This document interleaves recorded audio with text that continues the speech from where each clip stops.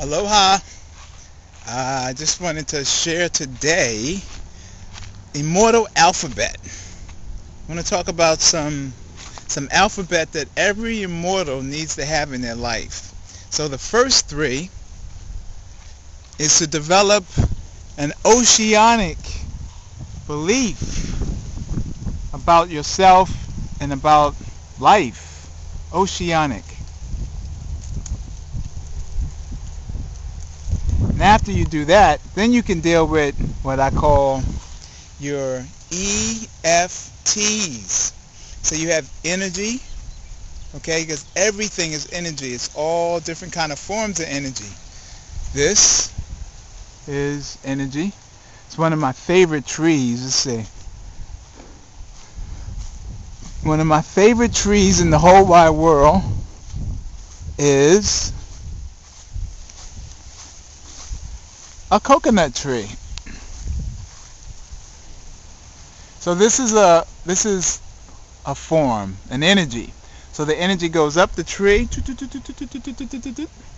and produces some food. So you have EFT. You have energy, you have thought, and then you have form. So how are you using your EFTs? What are you doing with your energy, your thought, and the forms that are manifesting in your life?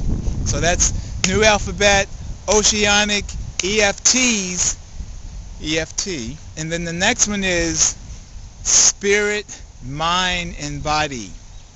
SBM, spirit, mind, body. So we are a spirit first and foremost, just like the ocean and the sky. So we're spirit, we're energy, and then we're mind.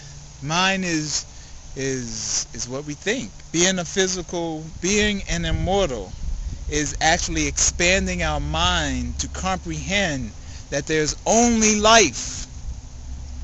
So we have spirit, mind, and then body, physical body, being in a physical body and understanding how to live in this body forever.